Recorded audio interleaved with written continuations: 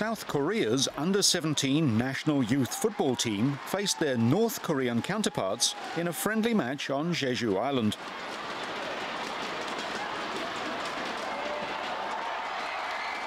During the first half, the game was delicately poised, with both sides attacking goal, but for no result.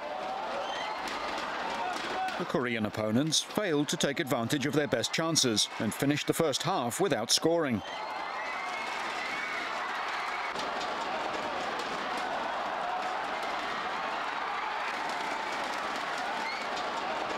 South Korea took the lead when their captain Kim Jong-hyun scored in the 68th minute.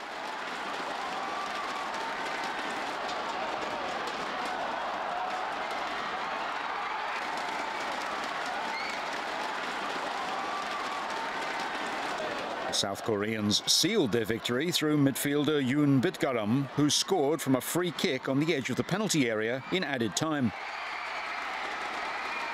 This was the first time North Korea's national youth team visited the South for training.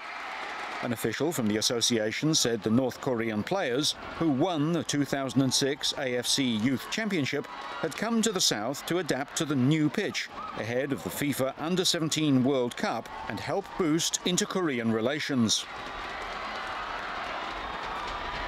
Both teams showed their respect to the crowd.